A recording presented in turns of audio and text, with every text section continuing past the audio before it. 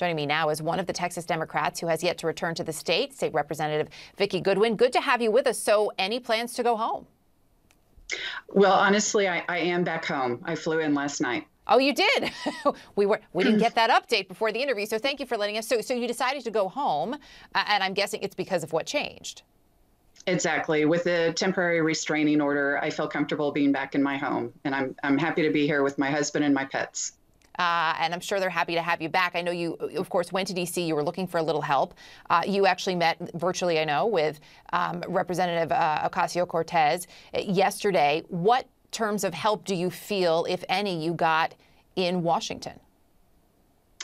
You know, she gave us a lot of encouragement. She said she's going to do everything that she can to help. She encouraged us to keep doing what we're doing, to make phone calls and have meetings with senators and congresspeople, and also to stay off the Texas House floor.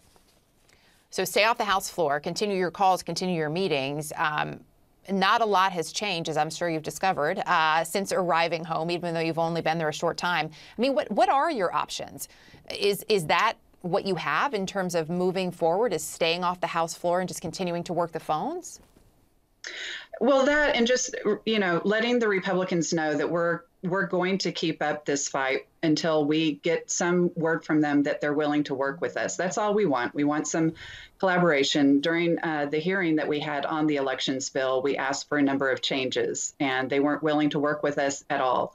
So until that happens, until we hear that they're willing to work with us, not just on elections, but on this crazy mask mandate or the banning of a mask mandate here, you know, already our schools are taking a really difficult step to say that they're going to mandate masks for the safety of the students and the teachers.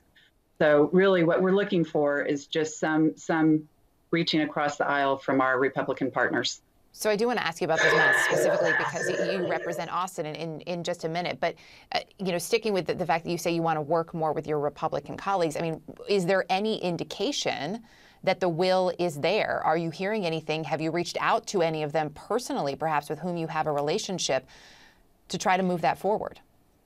You know, so far we're not hearing that. Honestly, we have good, fair, tight elections already. We don't need an elections bill. What we need to focus on is COVID. We need to focus on our electrical grid here in Texas, and we need to restore funding for our legislature. Those are the three items that I'm willing to work on. I haven't heard other Republicans say that they'll put the election bills aside to work on what's really critical.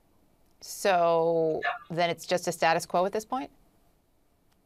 At this point, that's why I'm continuing to stay off the House floor, and we're asking our Democratic colleagues to stay off the House floor until such a time as the Republicans will change their mind. I do want to ask you before we let you go, you mentioned the mask mandate. Last night in Austin, obviously that vote to mandate masks in schools, which goes against the governor's ban. Where do you see that headed? I see the more school districts that go ahead and require masks in schools, that other smaller school districts may follow. So far, Dallas has said that they are requiring masks. I've heard that Houston, Austin, and San Antonio are considering that move right now. So then maybe other districts will follow suit. You know, there's strength in numbers.